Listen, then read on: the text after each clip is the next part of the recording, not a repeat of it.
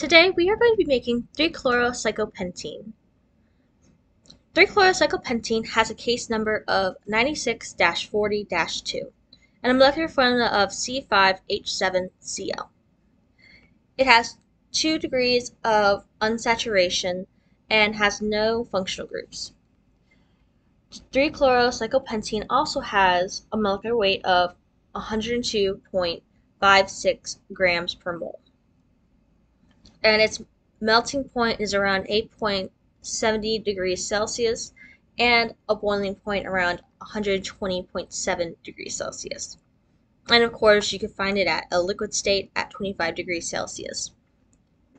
Now, looking at the molecule, we have a total of 13 sigma bonds and only 1 pi bond, as you can see from that double bond right there. And of course, there are only 3 carbons with sp3 hybridization and 2 carbons with our sp2 hybridization, which leaves us a total of 2 CH2 groups and 3 CH groups. Moving forward, I will now show you how to put the molecule together with our Snatoms. In order to form 3-chlorocyclopentene, we are going to start with our first carbon from our 5-carbon chain. Carbon 1 has a double bond on it, so we are just going to attach these right here. And we're going to move from here to make our 5-carbon chain. So here's carbon 2, it attaches right onto this double bond. And then you can attach carbon 3, and carbon 3 has our chlorine group, which is hence why it's called 3-chlorocyclopentene. So we can just attach that right up here.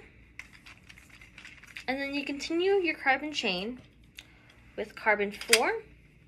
And then last but not least, you now have carbon 5 and have completed your 5-carbon chain. Next, we are going to finish up and add our hydrogens. So carbons 1, 2, and 3 all have 1 hydrogen attached to them. And carbons 4 and 5 have 2 hydrogens attached to them.